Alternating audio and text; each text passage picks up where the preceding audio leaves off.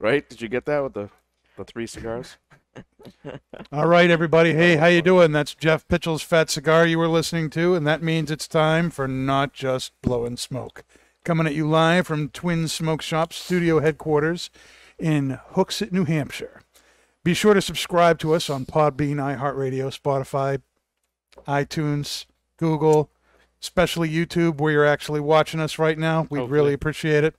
Or wherever you get your podcast from. I'm Pastor Padron, and I'm here with my co-hosts, Paul and Dave. Nick is not with us tonight, but we have Bree from the 724 Lounge, and we have Jimmy Price from CLE back with us on the show. Thank you for being here, Jimmy. Thank you. Always a pleasure. It's always a pleasure to have you on the show. Now, we are going to be talking cutting cigars, prepping pipe tobacco, how to do it, how not to do it. But, you know, we got to smoke while we're doing it. And we are going to start off with a cigar, the Wynwood Hills Unhinged. You want to tell us a little bit about this cigar there, Jimmy? Unhinged is part of the Wynwood Hill brand. Mm-hmm. We have actually 3 cigars. There's the Deranged, which is a Ecuadorian-grown Sumatra wrapper, Mm-hmm. and Dominican and Honduran fillers. And we have the Unhinged in our hand. Same fillers and the classic Connecticut broadleaf Maduro. And then we also have the Mayhem, which is 100% Corojo. Okay. These are all in a Rothschild format, 4.5 by 50. Mm. And they've been out a couple of years now. And Yeah. there's also a new format we brought out. They're available in 60 by 6 as well. Really? Yes. Okay. I did not know that. What's the history behind the Wynwood Hills brand? The brand started prior to my joining CLE Cigar Company. It was originally produced in Miami for some time, part of the Factory Fresh program. They were making the cigars that day and would box them that day and also ship that day. So that brand kind of went away, and then in late 2018, it was resurrected. Mm-hmm. And with the 3 different blends, 2 of the blends are made at the old General Cigar Factory. Okay. Christian's dad, Julio, worked with that factory back in like 1976, 1977. He worked on dark tobaccos there.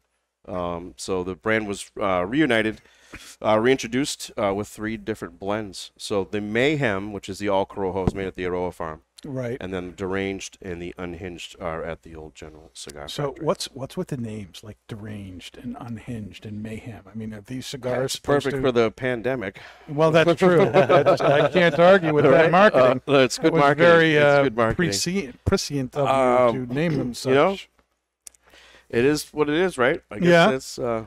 I was just saying, most people in the business are deranged. Right? Well, we know you are. Yeah. There's a lot of mayhem. That's Sometimes true. you become There's a lot of unhinged. mayhem. Yep, Yeah, yep. That's so, true. That's true. You never know what you're going to get in this industry. Yeah. Yep. Now, it's a fun brand, so we've been doing well with it. the Rothschild size is a great size for this cigar, and the price point is great. It's $7.75. Am I remembering? $7.75. Yeah. Yeah, $7.75. Yeah. And so that's great. One of the things that and I don't know if you know the answer to this or not, but why 50 count boxes? Yeah. Like, I think you could have this fly off the shelf in a 20 count box or 25 count box at a price point of $7 and change a stick. Right. But he opted to do the 50 count box, which is great for the shop because people buy the singles and stuff like that. Refillable by bundles of 25. Correct. Yeah. So a lot of the traditional Rothschilds came in 50 count boxes and still do. Oh, well, maybe that's why. Especially Punch. It's a classic. The Punch Rothschild is one of the great cigars still to this day. We all know Christian loves the classics. Yes. But we have, Very as you know, the Asylum brand is in 50 count. Most of them are in 50 count, the smaller ring gauges. Smaller ring gauges, yeah, the 5x50s and such. The 52 by 6, the Toro, the Gordo. But, Well, Bree, gulp. What are we drinking with the cigar tonight? Frank. So tonight, Drink. We are drinking, if you guys can see here, some Smuggler's Notch maple whiskey. So Smuggler's Notch. I know that. Smuggler's Notch? That Smuggler's Much. Rhymes with Scotch. Scotch you know what Much. I meant, Paul. I think I've been there. Smuggler's Yeah. Notch. Anyway, so Smuggler's Notch maple whiskey. So you're probably wondering a little bit about the name. Wandering? We're wandering. Are you one of those As we- people? Bree, we haven't seen you in the Man, show in you a know, long I time. We're just just- having fun. Ray, have with you you. been Yeah. drinking prior to us? Maybe I have. I think that was up to here before we got that. Yeah, so this whiskey tonight actually wasn't what I chose, but I think that it's going to be. Sorry. I think that it's going to end up being a Total great fair. pairing so far. Yeah, so So, far it's going really yeah. well with this. So there's what? So there's Says- some. There's maple actually added to the whiskey. Yeah, there is, but it's not disgusting. Normally, I would, normally Oh, I that's would priceless. say when people try to add maple to whiskey, it becomes like the focal point of the whiskey. It adds too much flavor. You end up with like something that's way too sweet, way too overpowering. But this whiskey actually happens to Not suck. to incorporate maple notes rather. You get like a little bit of caramel, a little bit of toffee, a lot of maple, but not in an overpowering way at all. And yeah, I was reading the story a little bit on the back of the bottle, and it was saying it was called Smuggler's Notch because back in the day, I guess people had to smuggle things through the rugged mountains of Vermont and New Hampshire. And so this whiskey, I guess, people would probably smuggle whiskey too. And so this whiskey been known kind to of happen. was been known. Hide paying it an in between the homage maples. to the smuggler's lifestyle. Cool. Very cool. What do you guys think, Paul? This was your pick. Do you think you did all right with the cigar here? I think I did a great job with this. I think it Bree notwithstanding. Well, she's sitting. so- I've actually had this particular whiskey about 2 or 3 years ago when I went up to Vermont, and I was actually not in the distillery, but they had a distillery shop in Burlington, and so they were doing a tasting, and I had a couple of their samples, and I really liked this particular one. The maple is, however, aged in their bourbon barrels before they actually add it to the bourbon, so it does pick up a little bit more of the bourbon flavor. That's why that's why you say it's not disgusting. Right. It just adds just a little bit of sweetness. It's organic maple, so it's really, really nice and clean, but just gives it just a little bit of sweet pop to it. It's not cloying. It's not definitely cloying? Cloying. It's definitely Cloying. whiskey. Yeah. Yes. No, it does. It's definitely whiskey. The bourbon has a little Flavor bit. with the the maple is in there, but it's not. Yeah. It's not like a Fireball or something. It's like got that. a little burn to Yeah. it, just a Yeah. little bit of that burn to it, but it's nice and smooth as well. So Very, very nice. So, Jimmy, what have you been up to since you were on the show last? So it's been a few months, yeah? Yeah. Yep. Just cranking away. New Just year. cranking away? Yep. New year? 2021. Looking forward to it. Yeah. Back out on the road, of course. So You had a little vacation there? yes, snuck off to Florida for a week. That was nice, yeah. I think I asked you about being on this show while you were on Sure. vacation. First week of January. Well, unfortunately, we didn't have our annual sales meeting, which typically falls the first week of January. So it just worked out with great flights and cheap spot. So that's what we did. It was fun. We had lucked out with the weather. Flew into Tampa Bay. Never been there before. Did Ybor City for a little while Nice. Love it. before we went back to the plane. I had mistakenly thought that was in Miami. I'm a pretty good map guy, but when we were driving the rent-a-car back, I'm like, you're off about 500 miles. I know, Yeah. about 4.5 hours. I'm usually a good map guy. I saw something that said Ybor. I'm like, isn't that Miami? No, Igor? So it wasn't, and then we went. no. I don't know. But Ybor City was really, really cool. That was a fun place. It reminded me of the village in New York, West Village. Very unique place. Another city that's very far away from Tampa. Yes. Yes. Yeah. Love Yeah. Ybor But City.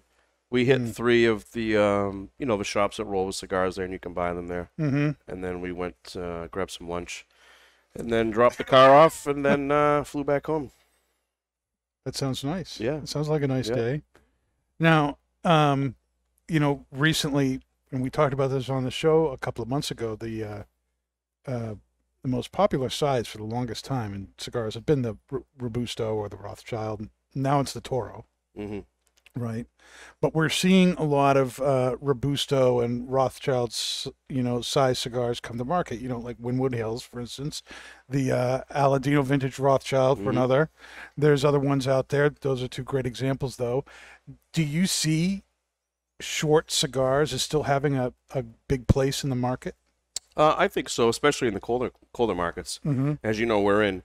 Yes. It's about a 45-minute cigar, an hour. 45 minutes to an hour. That's a quick cigar. 20 minutes if you're Nick. Yep. Some people, if they have 2 or 3 a day, it's not 2 or 3 60 by 6, if you will, or Gordos. But I'd like to see this in a Corona format. This would be really nice. 44 by 6, yeah, and it's a great cigar. But I like the smaller ring gauges, even though I sell a lot of large ring gauge cigars.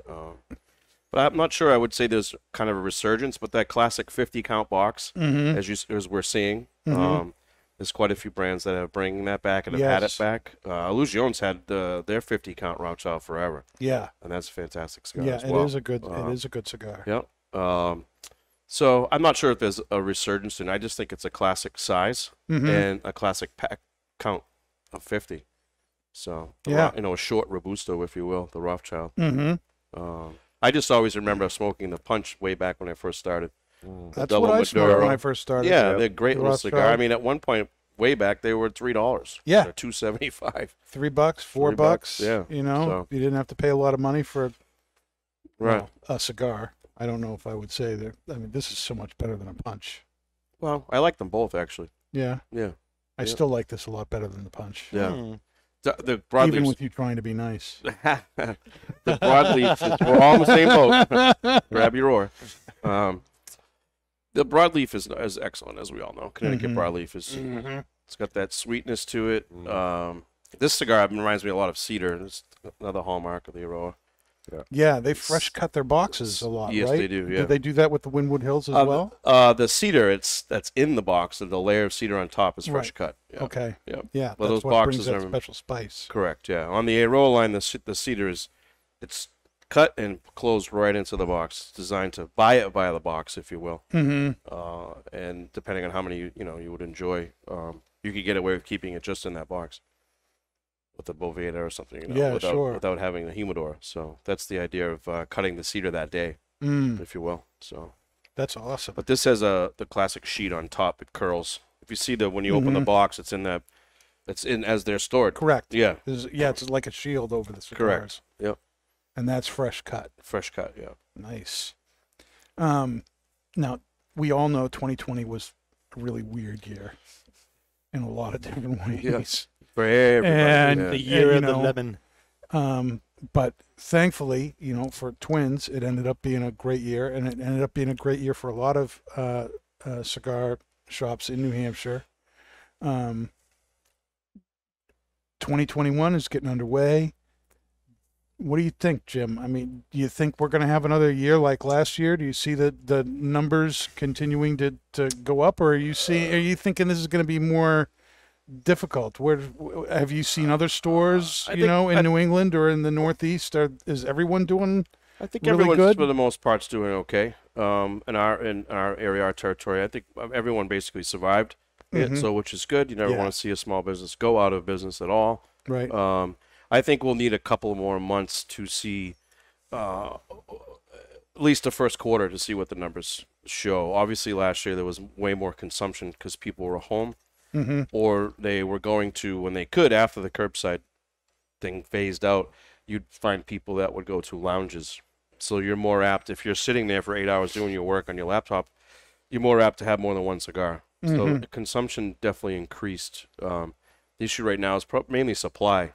Right. Is what's happening now. So it will be interesting to see what happens. I think we need at least the first quarter to see what's going on because due to the back order situation. So, but I have a pretty good feeling. I think by summer, once the vaccine's going to be going around, people will have more confidence to go out. They're starting to loosen up things. I think we'll all try to do, the distancing and all these things that they have in place everywhere now. But I think we need definitely the first quarter to see what's going on. Is Christian excited about the vaccine? I believe he is. Is the world's #1 germaphobe Yes. before the pandemic. Yes. So I will say that.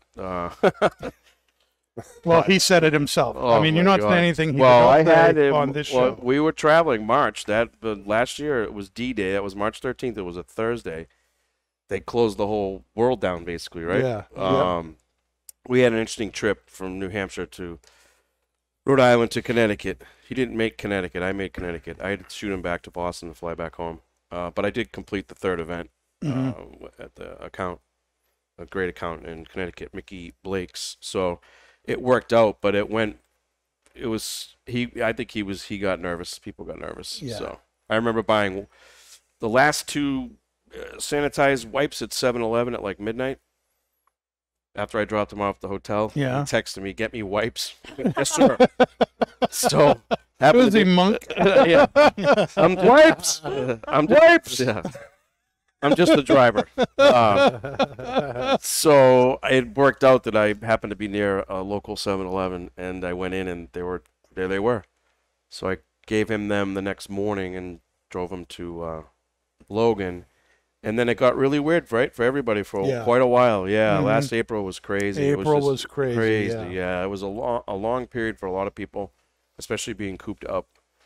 I got back out on the road like the second week of May, I think it was. So it was off almost 2 months, if you will, half of March, all of April, and half of May. So two months. Right. Yeah. And then at that point, driving around, there was no traffic. It was world record times down to the Cape. Oh my gosh! Through Boston. It was right. It was just really weird being on the high. There was nobody. Everything looked like a ghost town. Nobody was on the road. I've never been able to get to Boston so fast in my life. Well, it's actually now. So a year later, basically, essentially a year later, it's all back. I mean, the traffic-wise. I mean, I drive enough to know that it's definitely back. I won't say it's as bad as it used to be, but it's noticeably back, if you will. Commute times. But unfortunately, the cities are very quiet. Boston's very quiet. Hartford's very quiet. Buffalo's quiet. It's just what it is, But I think once summer comes along, we'll hopefully we'll be in a better position and people will be outside and having fun. And Well, certainly by then, Christian should have had his little booster shot, and then he could actually come and actually sit with us on his feet. Yeah, right. Instead he of doesn't Skyping fly. in from He doesn't his fly secret bunker. commercials, so No, he needs a plane with plenty of wipes. exactly.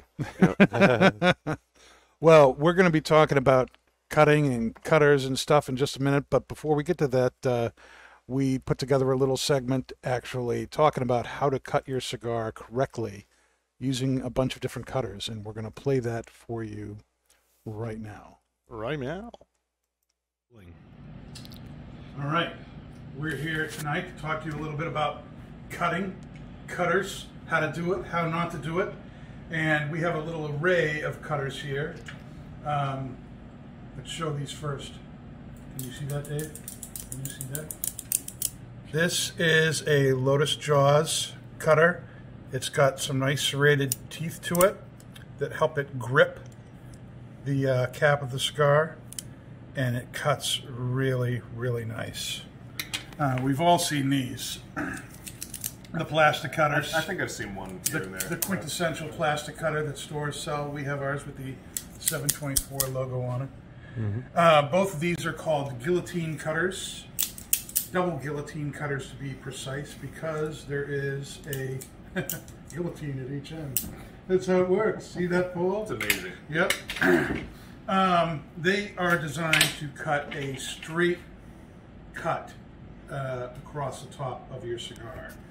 There's other types of cutters though. This is a Lotus 11 millimeter bullet cut. Okay, and what this does is you insert the bullet into the head of the cigar and you gently twist like that, and then pull it out, and boom, you have this nice little circle, in this case an 11 millimeter circle, cut out of the top of your cigar. Now and then you screw that back in, the tobacco pops out, boom, there it goes. And if you take this, watch how this cuts, and this is what you want. You want just a little bit off the top. That's it. See that? See that there? That's all you need for a great cut on a cigar. Paul, you want to explain those cutters there? All right, so this is the Cigar XO. Now, this is a very interesting cutter. It's designed on a patent-pending planetary gear system. So there's 5 gears inside here, and the great thing about this is as you're pushing in to cut your cigar, the double guillotine blades go seamlessly right to cut it, and not one is lagging behind the other. So in some certain guillotine cutters, as you're cutting, one side seems to close a little quicker than the other. This is designed so that both sides will close very evenly and give you a nice clean cut. This is the Colibri Dual.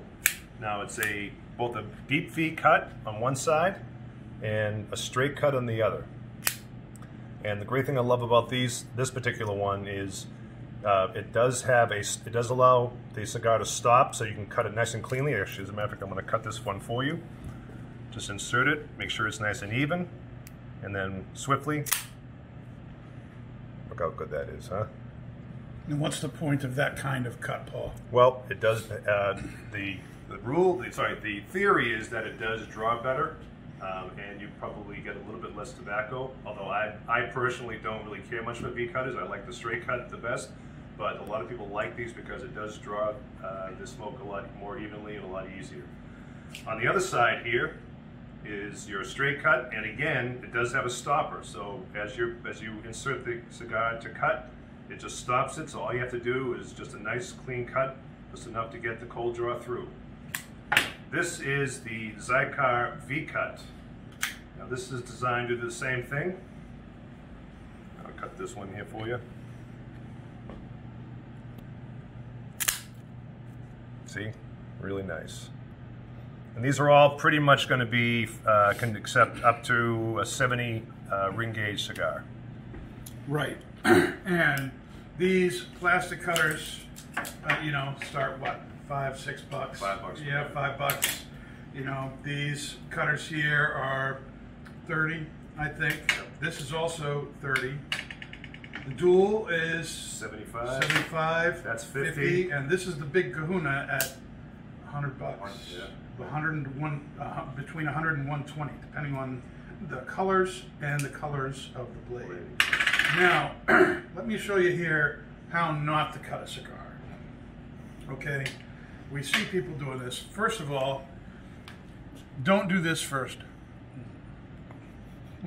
And then take your cutter, or God forbid, somebody else's cutter, and then cut it. That's just gross and it's disgusting. Don't do that, okay? Another thing you don't want to do is, and I've seen people do this, they just come, get down as far down as they can, and cut off the cigar.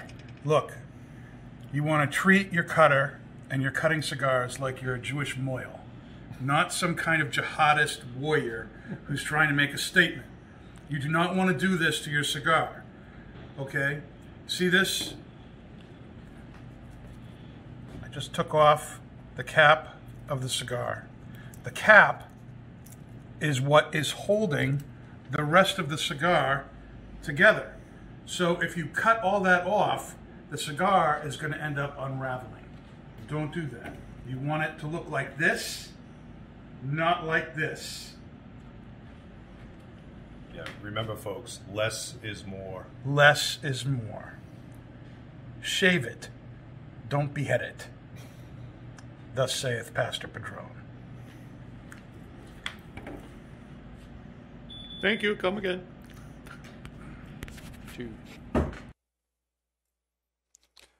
All right, everybody. That is how you properly cut a cigar, or in a particular case, how you don't cut a cigar.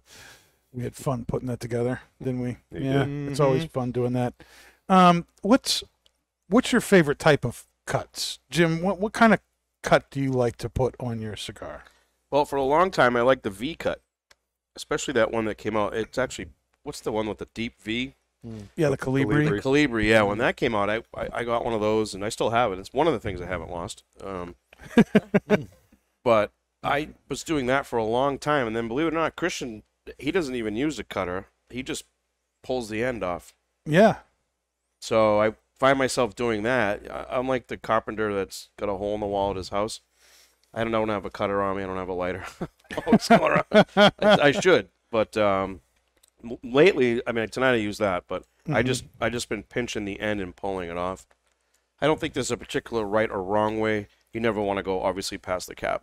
Correct. That would affect the cigar and have it start to unwrap the wrapper. But I would say overall, definitely the V is something that I would probably use the most amount. Why do you like the V? I like the way it channels the smoke. Yeah. Less and less. Sometimes in the end, less tobacco in your mouth. Okay. And then there's times when you do a cross cut too, as well. The V both ways. You know, for a little effect. That was a big Sean thing. Yeah, Sean does that a lot. The cross cut. You know, I've seen people bite. I mean, I don't know. I mean, there's so many different ways, but obviously you don't want the wrapper to unravel. Correct. So every cap is going to be a little bit different, especially if it's a triple cap. But I would say overall, in all my history of smoking and enjoying cigars, probably the V cut is the one V-cut's your I favorite? use the most. Yeah. What about you, Bree? I'm curious what your favorite type of cut is. Yeah, you know, I'm going to have to agree with that, not just for myself, but even just seeing the prevalence of what people, back when we were cutting cigars for people at the bar, what they would choose when you ask them, would you like a V cut or a straight cut? I do feel like a lot of people opted for the V cut. A lot of people weren't aware of what the V cut was and would just say straight cut. But yeah, I feel like there are certain cigars where like a V cut might potentially be a little weird. I'm talking like the super, super tiny ones. But other than that, I do also like the way that V cuts channel smoke. I like the extra little bit of grab that you can get depending on the size of the cigar when you have a V cut as opposed to just an exposed straight. So yeah, I'm gonna have to agree with that. So you prefer not to V-cut a cafe court? Is that what you're saying? Don't put words in my mouth now, Paul. I'm not gonna deny it. Paul, what about yourself? What's your favorite kind of cut? I prefer the straight cut, and if I'm not sure if probably can't see this, but you see how very, very little is taken off the head here, just enough to get the cold draw through. That's all I do for every single cigar, no matter what kind of cigar I'm smoking. Just a little bit off the top, that's all, and there's no tobacco coming out. I know the V-cuts, you say that there's less tobacco going to go in your mouth because of that, but if you just take off a little bit off the top, you'll have the same effect. It will be just that. Good point. Yeah. Just and if you take off just a little bit, the smoke is going to travel through the cigar, and it's going to go through just a tiny hole, get a little bit more intensity of the flavors too. Ooh, so you intensify the flavors. Yeah. I think with the V-cut, it tends to dissipate because it's such a wide cut that, and again, it's preference, but it's also, if you know what you're looking for flavor, that's why I'd like just to take a little bit off the top. Yeah. I think actually the V-cut, you end up percentage-wise probably higher with going too deep with it, especially that Calibri cutter, which it's a great cutter, but that thing can go in fairly deep. Right. So we just saw it the other day at the shop, and too much of that will crack the head. Yeah, some of those V's almost go past the shoulder of the cigar. Exactly. Yeah. Yep. So maybe shallow V as opposed to deep V. Yeah. So, Dave, shallow V, deep V, S, punch. I think Dave looks like teeth. that type of guy who just gnaws on it, you know? Yeah. What I do is I take a match and I just shove it into the back there. Yeah, it makes me remember some things, and then I take it out and light it up. I started out with the V, with the deep V. This segment brought to you by the Ledwiths. Because I have a Calibri, I have a Calibri double, and I started out with the V, The duo. the duo. And but now I've become, based on like what Paul just said, that's pretty much what I do. Is I just skin the slightest amount of off the top, and I feel like I get the best draw from that. And I still think, however, that the V does do a better job of getting tobacco not in your mouth. So, but yeah, I like the draw typically better. But it also depends on what I'm smoking. If I'm smoking a Figurado, I'll typically do a V. If I'm smoking a Chisel, I'll punch it. Yep. The chisel. Well, that leads to a great question. Are there different sizes or vitolas of cigars that you cut differently? You obviously said the chisel. You decide to punch. Yeah. Is there any kind of cigar, Paul, that you would do a different kind of cut to because of the size or shape? Yes, and we just mentioned it a moment ago, the chisel. The chisel. I will punch that, but I don't like chisels cigars that much. But when I do have them, I will punch, and I will not only punch on one side, I'll punch the other two. Okay, so you punch it. Do you Punch punch straight through, or do you do a little punch on each A side? little punch on each side. Little punch on each side. Yes. Yeah. All right. What about? Have you ever done that? Have you ever Look at the treated confusion on her different? face. Well, when you said Have you ever punch, smoked when the you said Chiselito? punch straight through, I was like, That's a cigar. chisel. Strong. Yeah, I'm just confused by when you say punch straight through. I thought when Well, the on punch a- only went like a certain depth. You can because the chisel ends up getting so thin. You can conceivably, if not, all at once, you could go both ways, meet in the middle, and take out the center. I've seen people do that. Don't know how I feel about that. Yeah, you look very disturbed. Yeah, it almost seems like you're eradicating like 50% of the cigar. Yeah. I don't know. Now, do you cut different vitolas differently? You've said you prefer the V, I would say but so. do you treat different things differently? Like if I'm smoking a Lancero, chances of me doing a V cut are pretty slim, like the Lancero.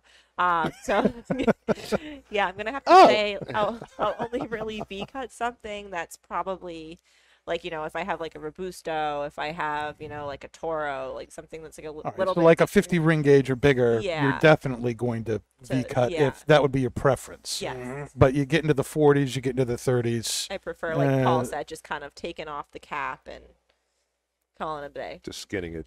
Yes, Just just Moil. Skinner. like a Jewish Moil. moil. Jewish moil. Moil. Not jihadist. No jihadist warriors here.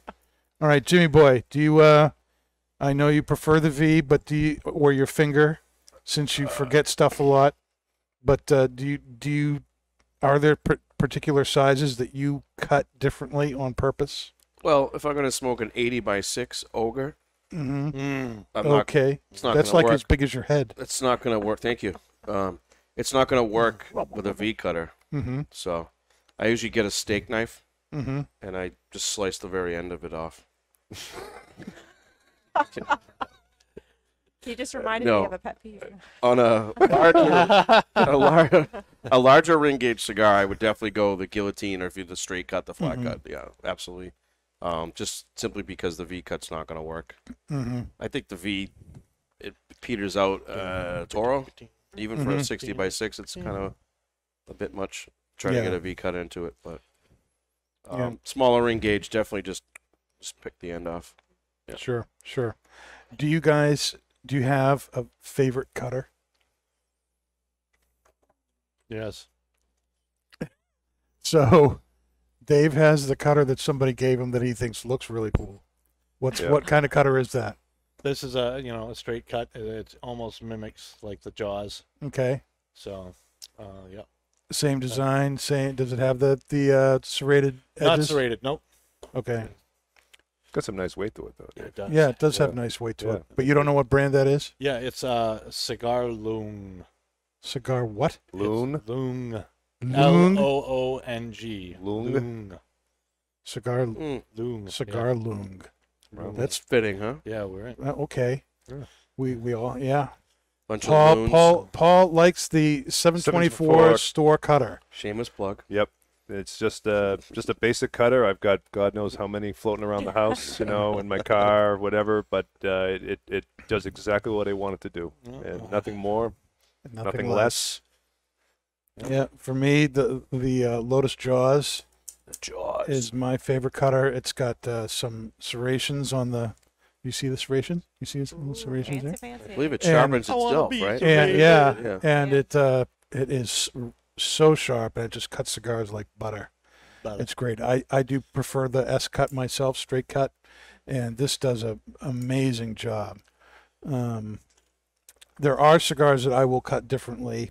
I'll use a V cut occasionally on a Neanderthal, which has like a flat head Yeah, to it's it. really hard. to So straight cut. you really have to know what you're doing or have a very sharp cutter to give that a good straight cut. So a V or even the cross cut, Yeah, works it's perfect. great on that cigar.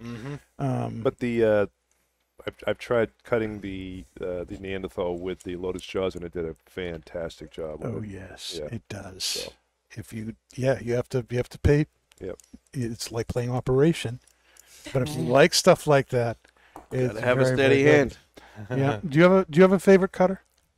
You know, I do, and I can't really recall if it was a Cigar. I believe one of the varieties of that type of cutter was branded by Rocky Patel, but it is a V cut, and you'll know what I'm talking about. It's Yeah. the one that has a very smooth V cut. It's almost Yeah. hefty. And It's you very hit the little heavy. button and it punches out. Yes, The yes, that's the I just Calibri love how makes they it for feel. them. Like I feel like they give a very clean, straight cut.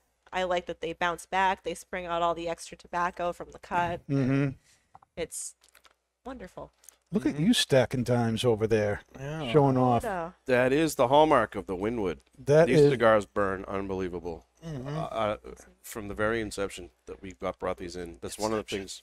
your hair is very. It's I like know. mimicking the cigar, standing straight up like that. It's about the same height. Yeah, I don't it's care. amazing. You want some of my hair gel, Jim? It's the same color too. I still got my hair. See, that's the deal, right? Yeah, Some yeah, that's people- good. Not everyone can People say bust that. your home aids. Can't say that. They always can say I have my hair, right? Mm-hmm. It's all right. Kurt has his beard.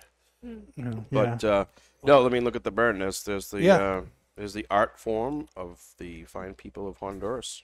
yeah, It I'm is a skill to roll a cigar. Yeah. looking around at all of us. The Wait, construction seems to be really good on everybody's cigar. The burn's going great. Everybody's ash is behaving. It's not at all. Well, unless you're Brie. Yeah, It's Bree's not- making a mess here. it's but not we'll at let all. I only made one mess, to be fair. We'll let it slide. Yeah, the ash is Got me not. Always heated. get a I pass. started shaking my cigar everywhere. It It's started ashing. It's not a flaky ash or anything like that. It's nice and staying on there. Very, very good.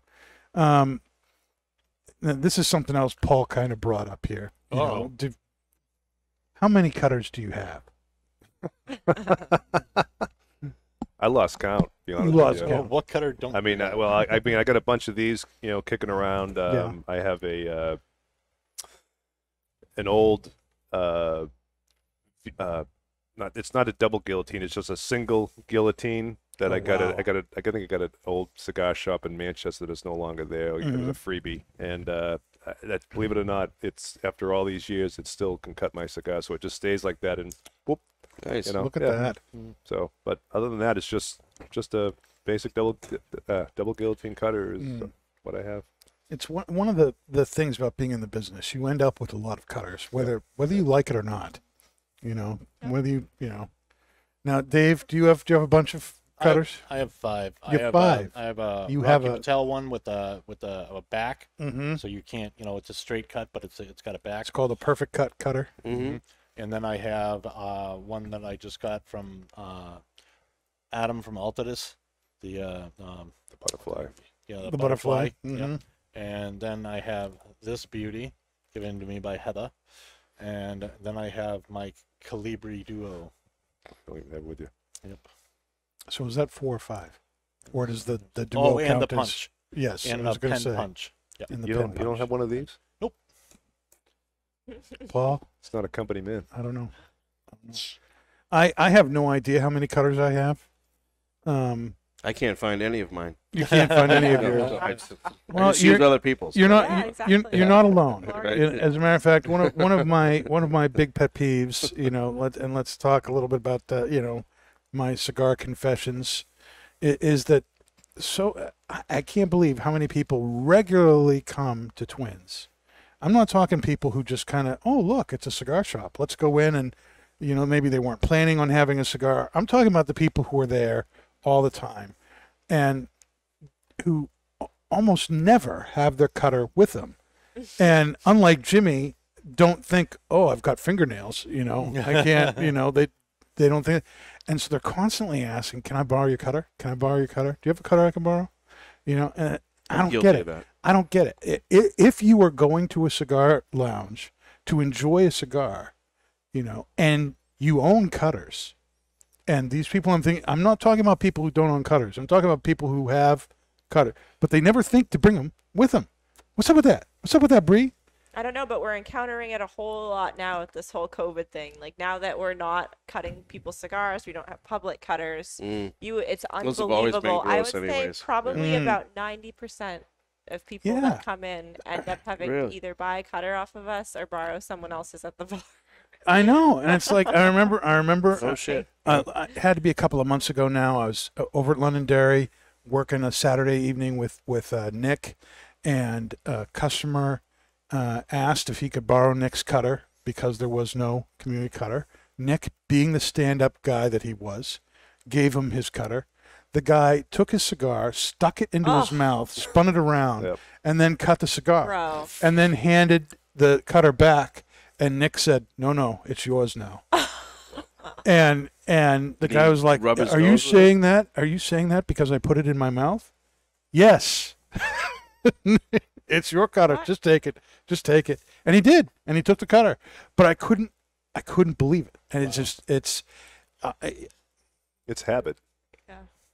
Yeah. I They mean, weren't I guess thinking. that's what it is. They weren't You know, if it's thinking. your cutter and you want to do that, okay, I wouldn't even want to get into the habit of that. If you have a good sharp cutter, there's no reason to put the cigar in your mouth first. I mean, the reason to do that is to kind of get the tobacco a little bit moist so it's a little bit easier to cut, not so dry. But if you're getting your cigar at a reputable shop like Twins, you don't have to worry about doing that. Worst case, dip it in your whiskey and then cut it.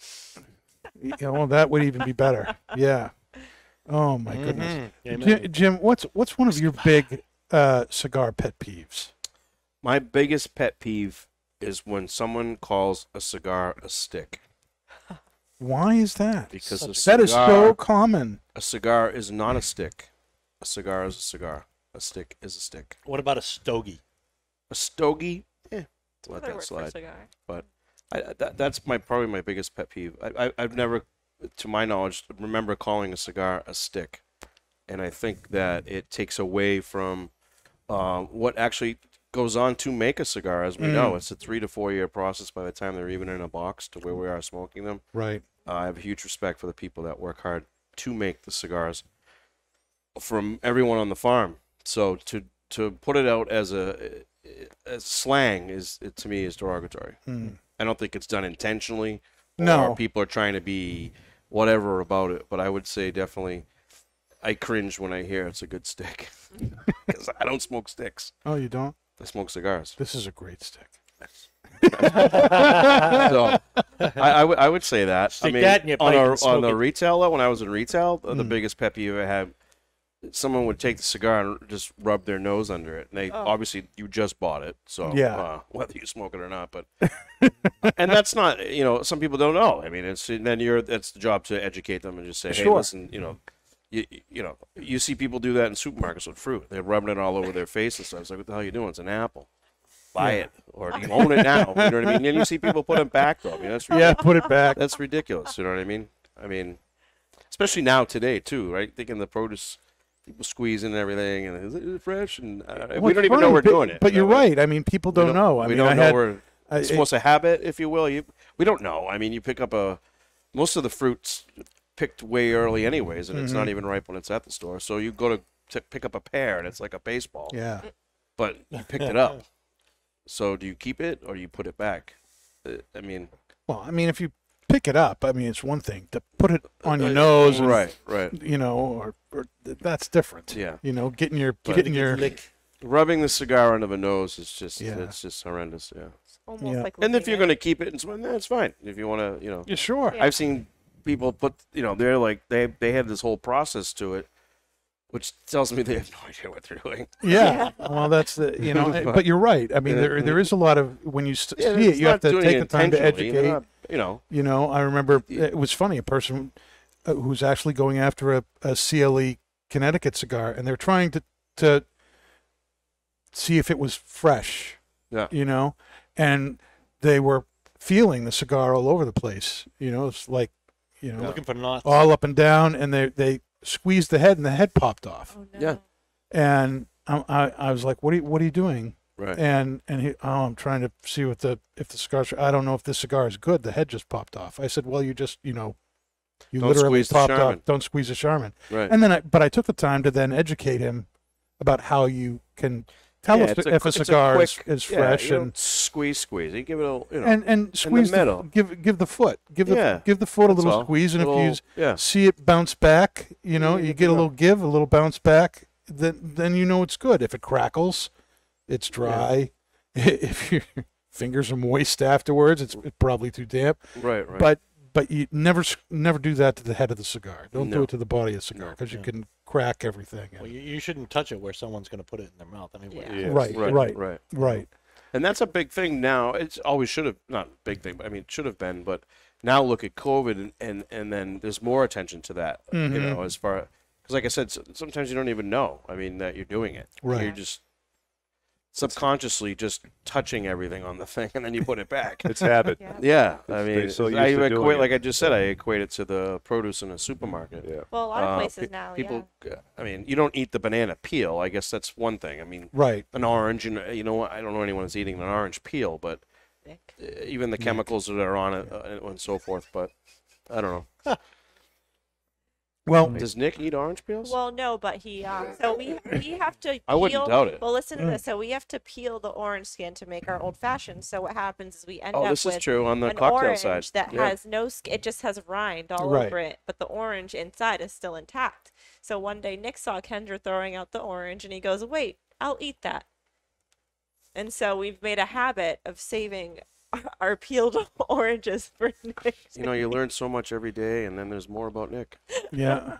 You never knew Gentlemen, before. Nick has been removed from the panel. He's fine. Oh my gosh. So while we're on that subject, what's our final verdict here on this beautiful cigar, the Unhinged? That's fantastic. Yes, it actually is very fantastic. This has been a very, very smooth, earthy, cedar sweet, but with the Smuggler's Notch maple straight Kentucky bourbon whiskey. It's actually, to me, bringing out a little bit of an unsweetened chocolate flavor too. Yeah, so I think it's a very good complementary pairing. Next time you open a bundle to refill the shelf, because they sell like wildfire. Stick it up your nose.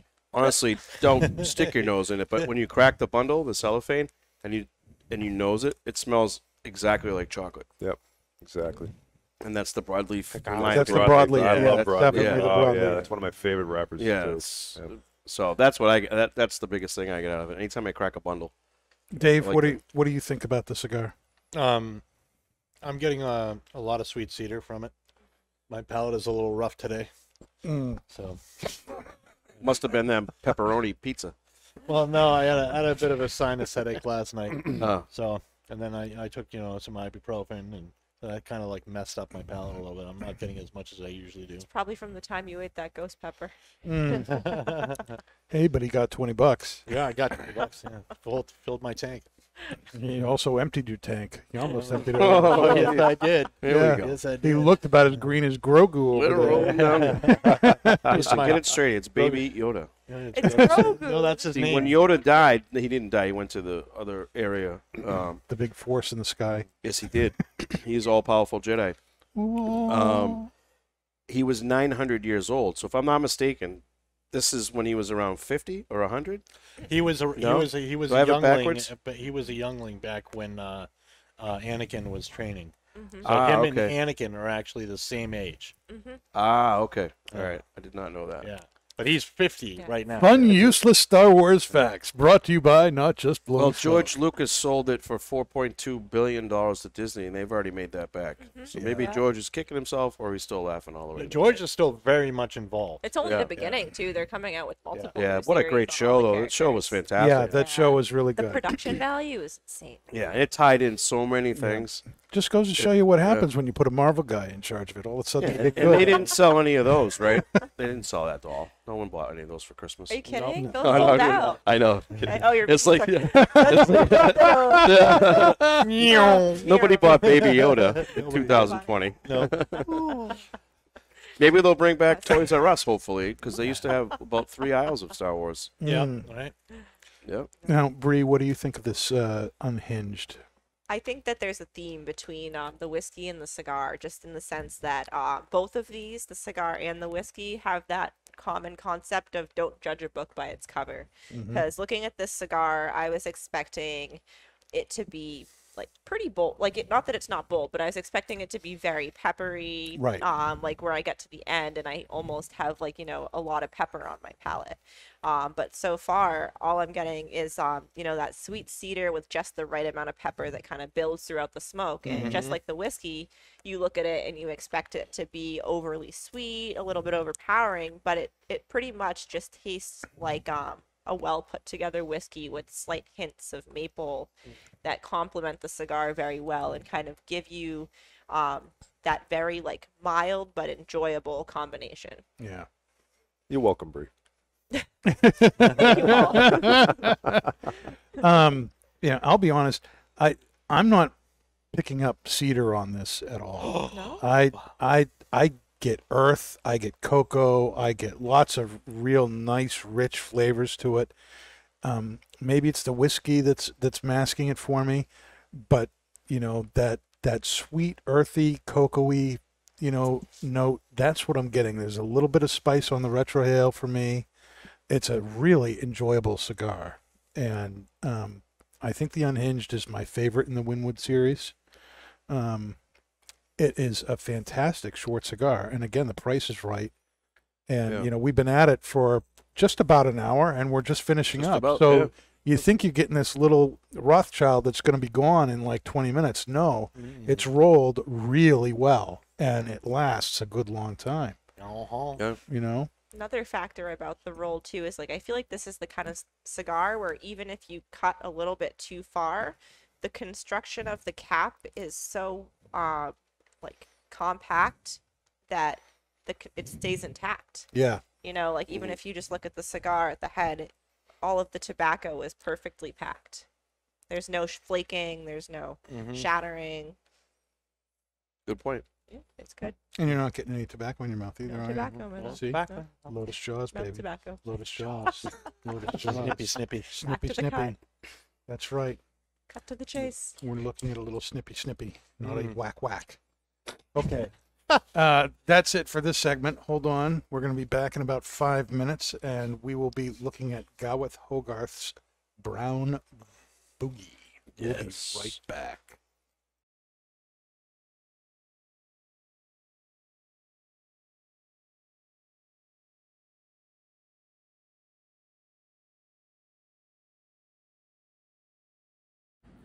Now, Paul here is going to show you how to properly light a cigar. Okay, so what I do is it's a two-step process. The first thing I want to do is I want to tee it up or toast the cigar. All right, now there's a couple of ways you can toast the cigar. What I notice a lot of people do is they'll take their cigar, they'll take their lighter, they'll ignite it, and they'll go ahead and move the lighter so that it's touching the tobacco, touching the footing here until it's properly toasted. What I do is I actually hold the lighter steady, and I'll take the cigar and I'll get it just over the light until it starts to ignite, and then I'll just rotate it. And what I'm doing here is I'm adhering the wrapper to the binder. I'm just sealing it up. That's amazing, Paul. Yeah. You're doing such a great job. All right, so now it's toasted. Now comes the light. And what I do is I'll start off and I'll do quarter turns. All right, so ignite your lighter. Again, you want to keep the cigar just above the light. That's the hottest part of the flame, just until you can see it ignite.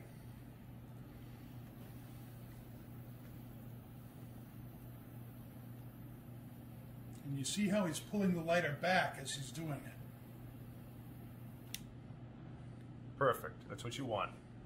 You'll be successful every time if you do that.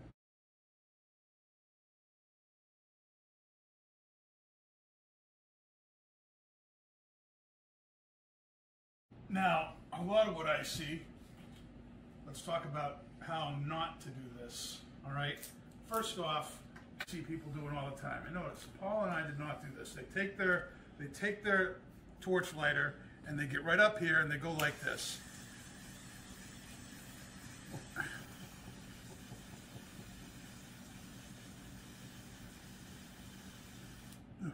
See, now people like doing that because they're impatient.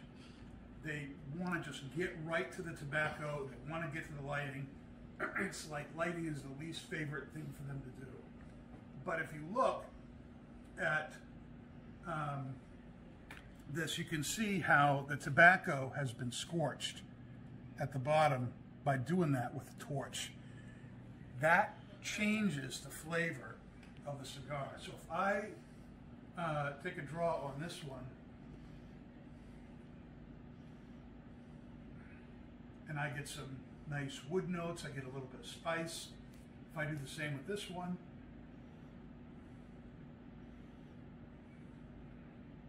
I'm getting a lot of char. I can actually taste the burned tobacco. So you can really, really impact how your cigar is going to perform for the rest of the time based on how you light it up front.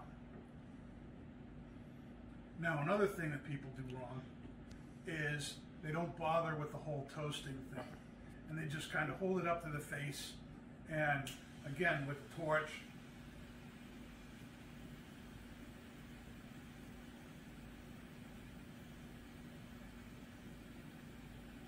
and then they get frustrated. What the fuck is this lighting?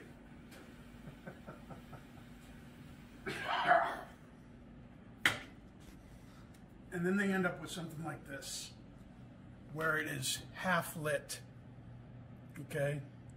That's gonna be actually hard to correct because, you know, the tobacco is not gonna taste right because only half the cigar is lit. If you don't take the time to evenly light the cigar right up front, it's gonna burn funny, it's gonna taste funny. So it is really important to take the time to do your cigar right. Toast it like you're toasting a marshmallow, and then do the light like you saw Paul and I do it. If you like soft flame, it's going to take a little bit longer. If you like a torch like Paul does, it's still going to take maybe longer than you thought, but you will really appreciate it when you take the time to light your cigar correctly. Right? I think of it as when I'm smoking meat, you want to do it low and slow, low flame. Low and slow. You don't want a heavy flame. You want to keep it just above the light. Again, that's the hottest part of the flame is just above it. And when you start to see the tobacco start to ignite, that's all you need. And as long as you do the turns after you toast it, your cigar should be lit properly, and you'll enjoy it that much more. Thank you. Come again. All rise. All right, everybody. Thanks for hanging in there. Now we move to our pipe tobacco review. And we are smoking Gawith and Hogarth's Brown Bogie. And from the tobaccoreviews.com site, we read this about it. This is a dark-fired and dark air-cured twist, also known as Happy Bogie, an old-fashioned rope tobacco that provides a stout smoke with high nicotine content. Oh boy. All our twist tobacco varieties are manufactured by the same spinning process using dark-fired wrapper leaves. The filler is again predominantly dark-fired leaf with the addition of a small percentage of dark air-cured Indian leaf. They are therefore strong tobaccos. And then it has in a little notes section, which I think is stuff that was previously put on the bags or on the tins when this stuff was made. It isn't on the bags anymore.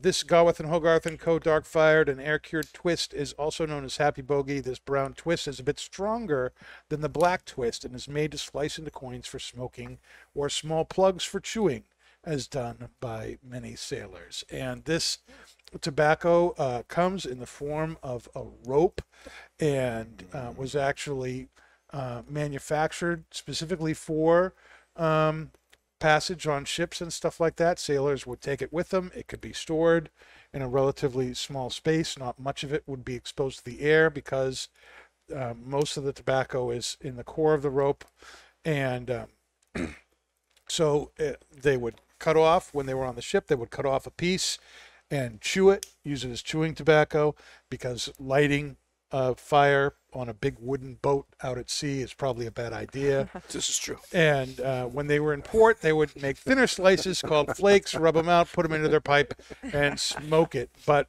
being that sailors, they're all strong, they need some strong stuff to help them stay awake.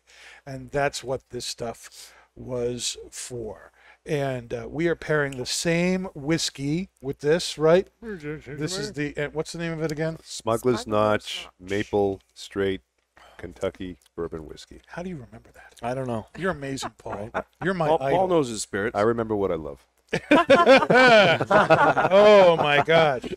So we're gonna light this up here. How many people have their pipes going already? Oh, I do. Now It's we're fantastic. gonna show you a little video of how we prep this tobacco. You'll see the rope and stuff in just a minute. But before we get to that, yes, before I'd like to know what people's initial reaction is to the tobacco and to the pairing here with the maple whiskey. And we'll start with you, Dave. A lot of earth, a little bit of I want to say a slight underlying amount of like a mesquite kind of barbecue-ish. Smooth. It's very smoky. Obviously, you can tell by the volumes of smoke going through everywhere. And even though we had this out for hours, it still needs a little bit of a relighty. Yes, it does. Yeah, I cut this tobacco for us at the beginning of the day and let it sit out so that it would dry enough for us to smoke tonight. But rope tobacco is notorious for holding its moisture. So even now, it may take some time to really catch. Paul, what are you picking up? Smoky mesquite, leather, a little bit of sweetness, great spice though. In the retro. Yeah, the retro is really, really rich. This is a fantastic tobacco. How do you think it pairs with your whiskey? I think it pairs very, very good. Again, another complementary pairing. I think it's bringing out a little bit more of the smoky mesquite to me. It's transcendent. Is it transcendent, Paul? Or It is it just- it is transcendent. Bree, have you been able to get yours started? Yeah, so before sipping my whiskey with it, I puffed on it a few times, and I'm not sure if my bowl is just, I haven't used my bowl in a while, but I got very, very, very strong, like, milk cocoa notes from the aroma. Like, it was really interesting. It was almost like there was, like, melted chocolate in my bowl, but on the actual retrohale, I did get a lot of that mesquite. And with the whiskey, it balanced out very well, because I think the maple kind of, the maple notes in the whiskey kind of toned down the cocoa undertones I was getting and brought out more of the smokiness. So really enjoyable so far. Jim, you are a pipe guy too.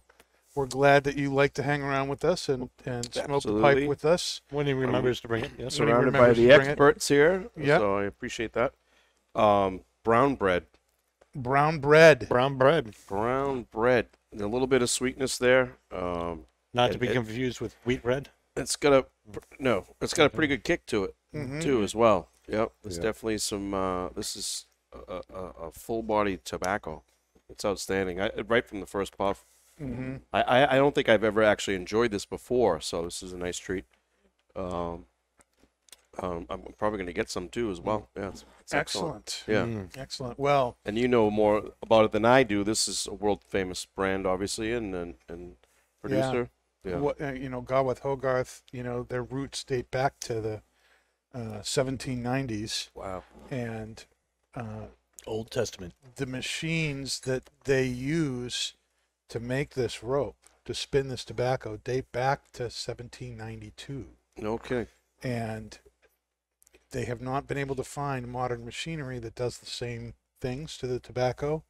So these machines, which are on the National Registry of Historic, machinery over in England where this stuff is made, are the oldest things on those lists that are still in use on a daily basis to make this tobacco. And that's one of the things I love about the a tobacco like this is that you're smoking something that has literally been made like this and on the same machine for hundreds of years. for centuries. Yeah.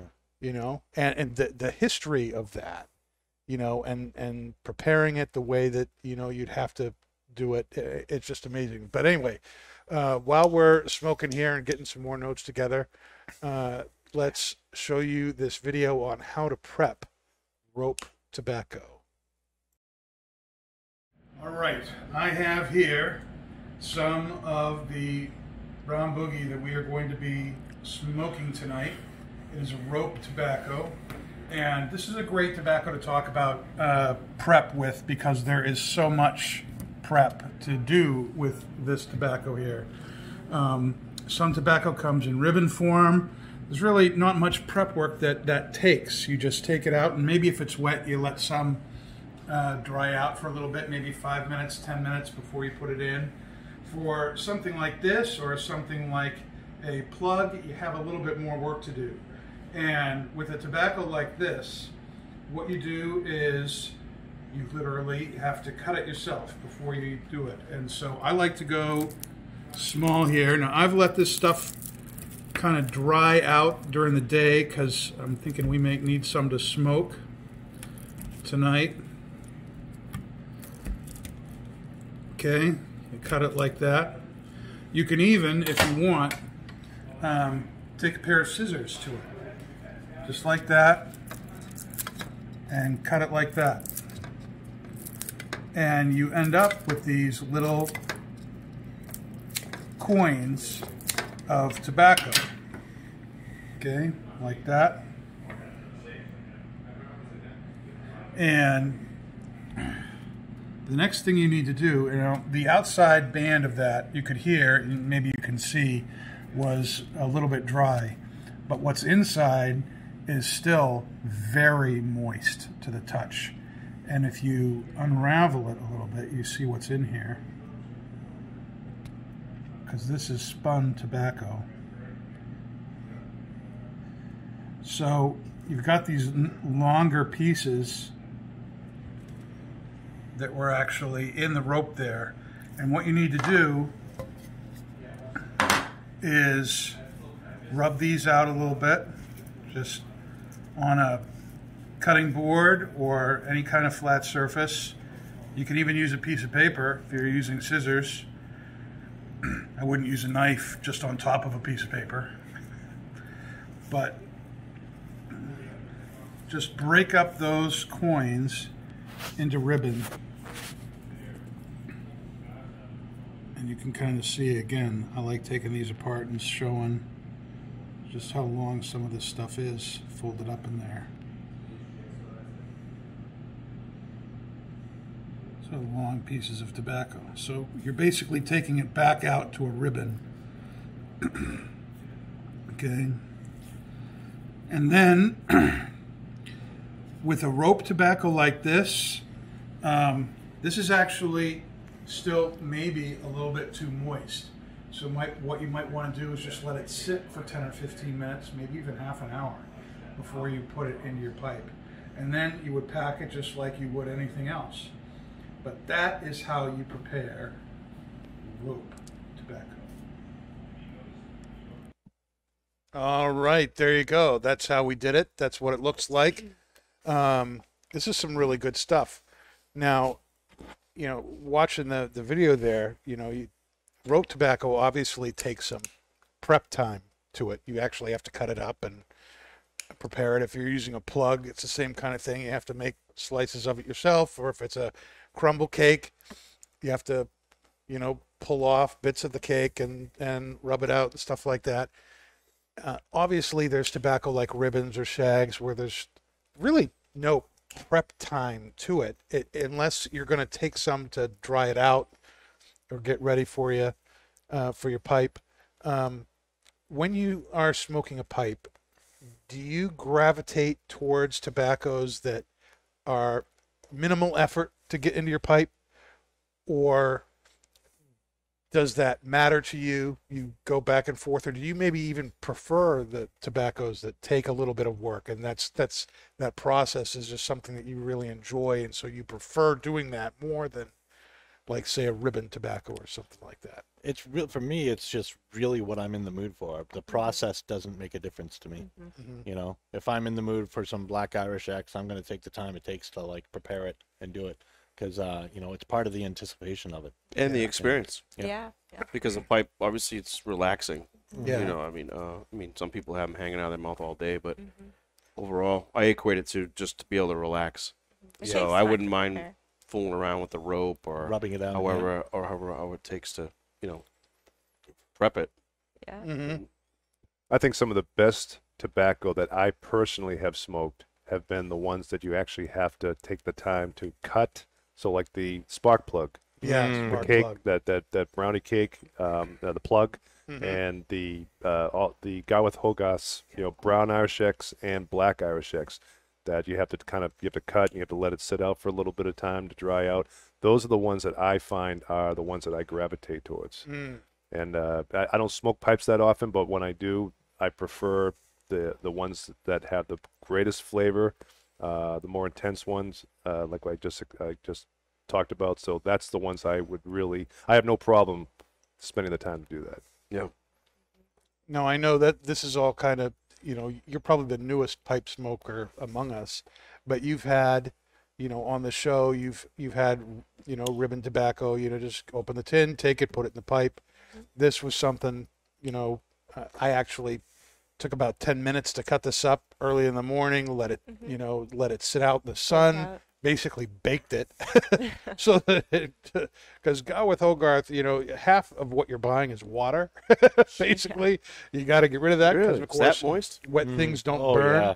Oh. Oh my goodness. Oh, wow. And then but here we are at the end of the day, and this is a really enjoyable thing. And you know, for me, I enjoy that anticipation, that kind of prep. You know, almost like you're making when you get It's a like crock making pot, an apple pie. get man. a crock pot going in the morning, putting everything together, and then thinking about it all day. That when you come home, you can have a Anticipation. great Yeah. dinner. That's kind of what I get with these tobaccos that take a little bit more time and effort to get to. But what's been your experience? Do you have a preference so far of what we've had, or? Yeah, well, I mean, I think a firm believer in like go big or go home. So like Dave said, like if there's an enjoyable pipe tobacco, I'm gonna go for that one no matter what. I feel like smoking pipe, there is like a lot more that goes into it as is, like you know, with just like packing it, keeping it lit, like the whole process. So it's like you might as well experiment with some of these pipe tobaccos that take like a tiny bit more time to prepare. I don't think there's anything wrong at all with going. I'm not going to be held back from buying a pipe tobacco that takes a little bit more time to prep than I would any other pipe tobacco, because as it is, if I'm dedicating the time to smoke my pipe, then I'm going to put in it whatever is going to be the most enjoyable and unique. Sure. You know, and for me, you know, I love the fact of, you know, that pipe smoking allows you to kind of become part of the process. You know, with a cigar, you know, like the Unhinged, you know, I'm taking Christian's final work and snipping it Right. and then lighting it up short, and too. I mean, there's that. enjoying it, you know, and you know, but I'm really enjoying what Christian has produced and put out there. And when it comes to pipe tobacco, especially a rope or something where you're actually more involved with repairing, you're becoming part of the process too. You're taking somebody's finished work and making it yours by cutting it as thick or as thin as you want, rubbing it out or leaving it in chunks or leaving it in little coin-sized slices or maybe half and half. You know, you get to decide how it ends up in your bowl. You get to decide how it's packed. You get to decide how much of your bowl you're packing. And so you have, by the time you get through with it, you've done something. And so you're now part of the thing that you're enjoying. And I really like that. I like being able to be part of the process that way. Amen. But I really think, Paul, taking another drink here, Paul's perfect pairing. I really think this is a perfect pairing, Paul. PPP. the maple in that whiskey just complements the little bit of sweetness that's in the background, and with the Virginias here, these are dark fired Virginias that make up this rope. So there is that natural sweetness to the Virginias, but they've also been, smoked. So there's that smokiness, that nuttiness that we're tasting, and it just brings out more of that sweetness of the Virginia. When I've smoked this before, it's been very like mesquite forward, and now it's like the sweet is forward, and it's an amazing difference. When I was thinking about the pairing and why I chose this particular bourbon, was realistically what was on my mind was the tobacco tonight. The cigar I thought went very, very well with this, but this is even more so a complementary pairing. Thank you for doing your job, Paul. Yeah. Sweet spice on sweet spice.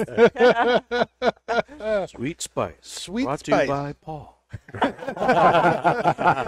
Soundbite. Not to be confused with Old Spice. Now that's a high five. Right? Come on. I'll drink to that. That's a high five. Can we high five today? Sure. We high We five. cheers to it. Paul, Jizz. do you have is Paul blowing smoke I do. segment for us tonight? So, blowing smoke is short for blowing smoke up your backside or your arse, which is a figure of speech, but it is also a literal one.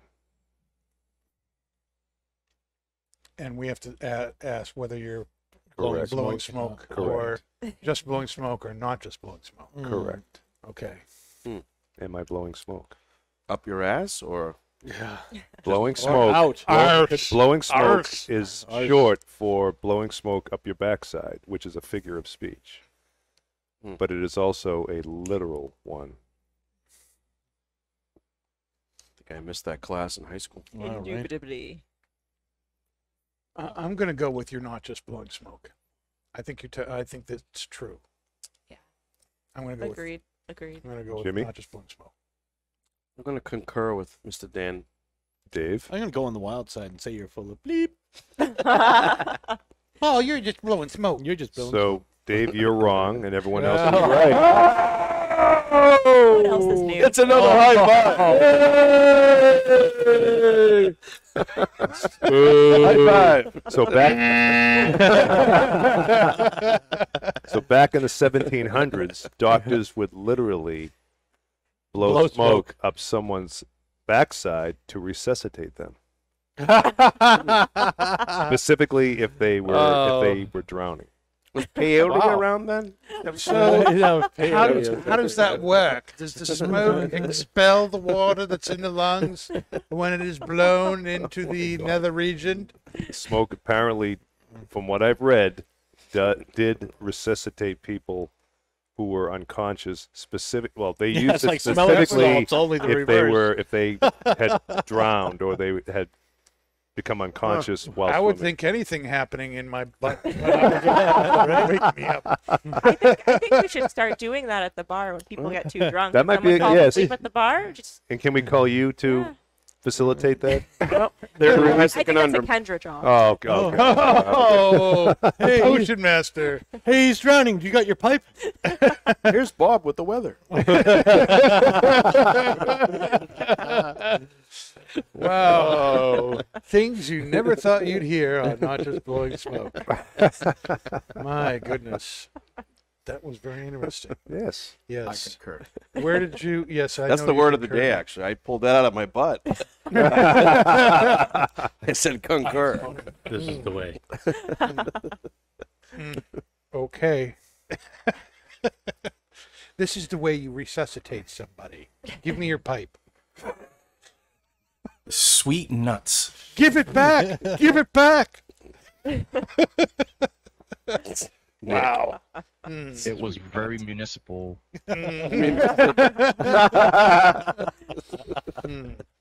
So, did any of you? I know the Patriots weren't in the Super Bowl, But did Sort any of you watch it last night? Oh yeah. Yeah. I Yeah. did. Oh Yeah. yeah. Did you watch Bree? Did you watch the Super Bowl? No comment. You didn't watch No the Super Bowl? comment. I did not. Oh, Well, I thought we had one more high five, but apparently almost. Well, it's because I was supposed to be going snowboarding for the first time, but Ah. the mountain was booked, so I ended up going to a local brewery instead. not. Nice. Yes. Where they didn't Well, have not- television? No, I wasn't really paying attention to it, to be honest. Left before the Super Bowl started, drove back, and And what did you do when you got home? Knitted. relaxed. Knitted. Yeah. Knitted. And relaxed. Play that and, bass guitar. Yep. No, not Ding, even. ding, ding, ding, ding, ding, ding, ding. I feel like I purposely didn't watch this year. It's just kind of like I need a break from all the. From all the I took a different approach this media. year. I actually ended up watching it solo, and I didn't watch any of the pregame. I watched none of it, Mhm. and I actually came in about 10 minutes late. Mhm. So I think just Me too. something different. I didn't Yep. want because I listen to sports radio a lot, and it's just been Brady. And obviously, there's a reason for that. We love Tom. I was like, you know what? I don't even want to watch. I don't want to watch all the hype. I just want to Yeah. watch the game. It was a good game. I'm astonished that Kansas City didn't come out. They came out the way they did. I'm Right. not. But I mean- I'm actually not. But you surprised. can't fault. I mean, Tom 10 times. It's just he's a good dude, never in trouble. So I was rooting for him, obviously. Yeah, I was rooting for Tampa. Well, Two, I heard two he- touchdowns to Gronk. I mean, was amazing. Yeah. They broke the record. I mean, that was obviously probably something they were going to attempt anyways. Mhm. But Yeah. it was good. The gentleman that made it onto the field, the streaker. That was hilarious. Those videos have been going around. Yeah. The ones Yeah, from the the fans. one year I Thankfully, don't watch. the fans took the videos for us because they won't show it anymore. The old days they used to show it.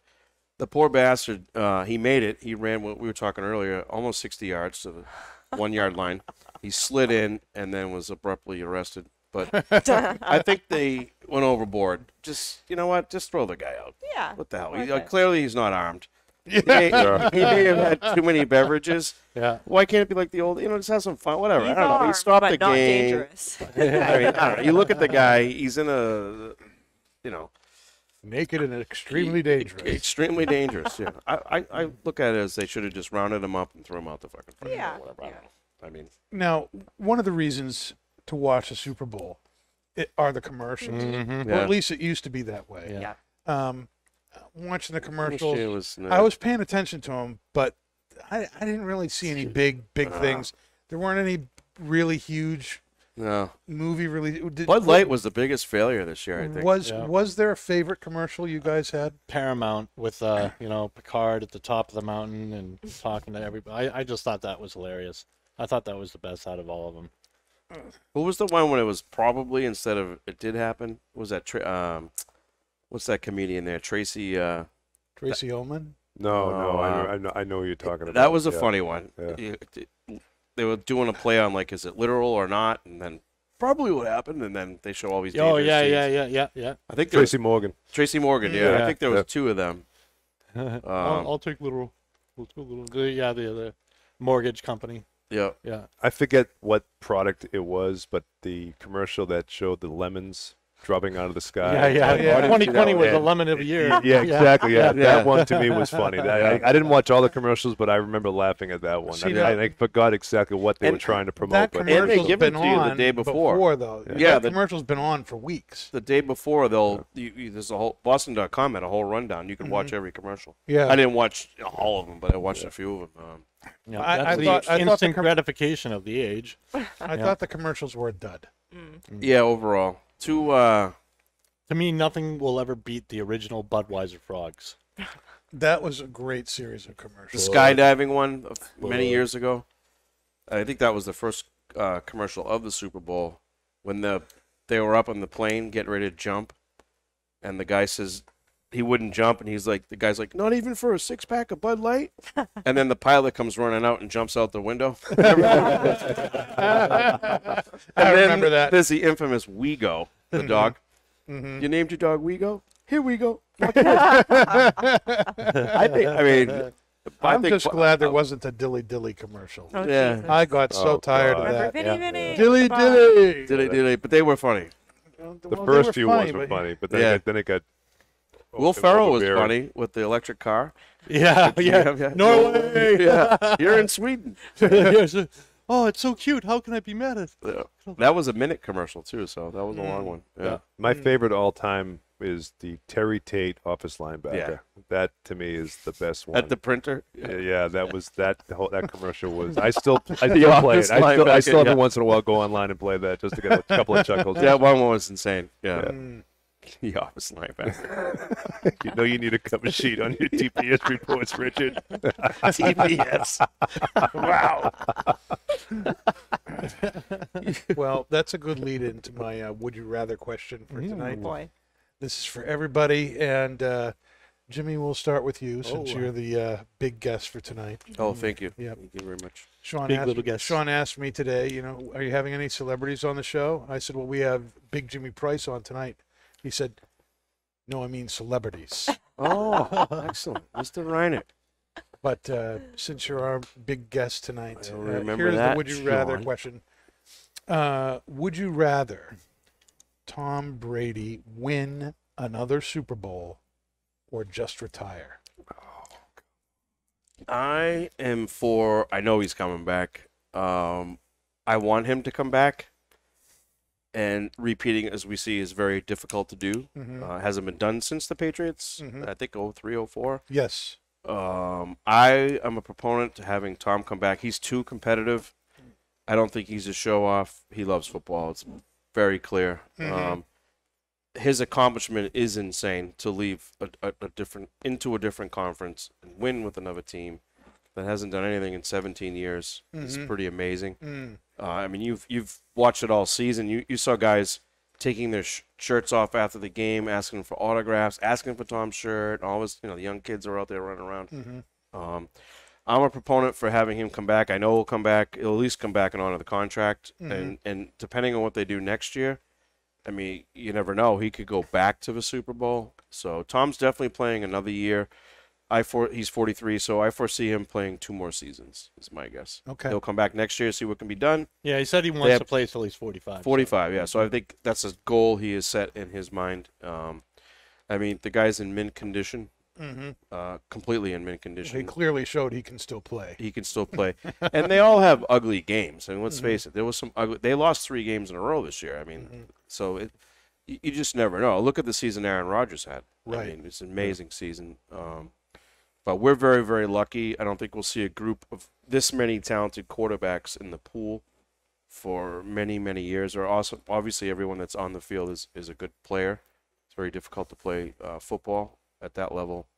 But I think Tom's coming back. I want him to come back, and I hope they win it again. Okay. Yep. Bree.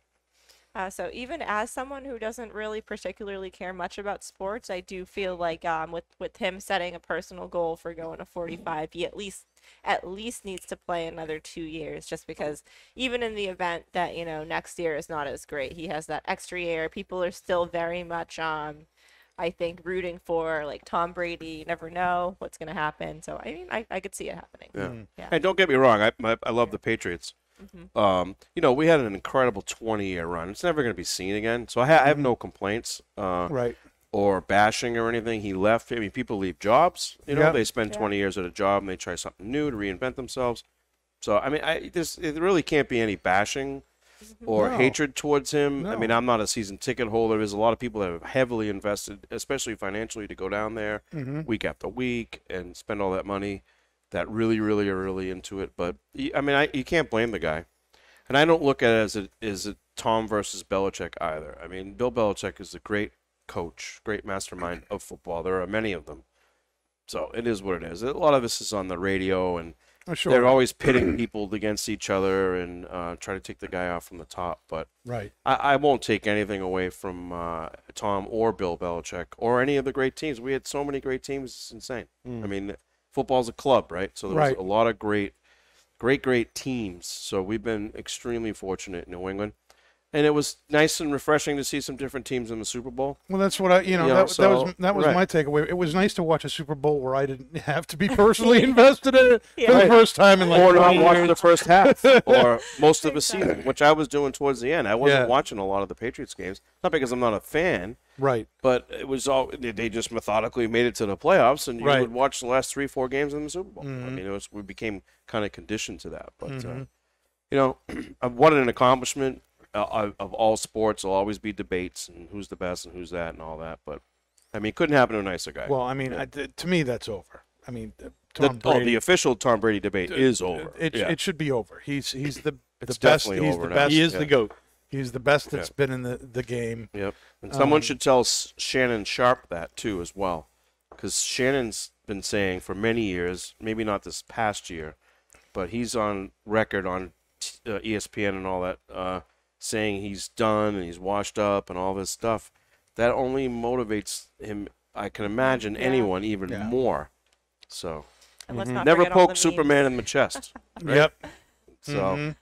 I Yep. mean, we've seen Tom play amazing, and we've seen him play horrific. So Don't it's just tug what on it is. Superman's cape. Yeah, and I think Patrick Mahomes is great for the NFL. Nice young man, insane contract, and I think he'll be back. This is a game he'll learn from, and go forward. I think he's good for the league. He has a really good vibe. Yeah. Cool. I don't find him to be someone that's going to be in trouble or any of these things. He's incredibly wealthy now.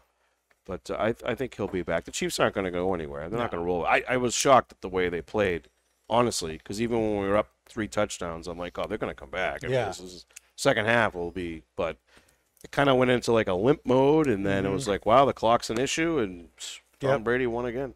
Yep.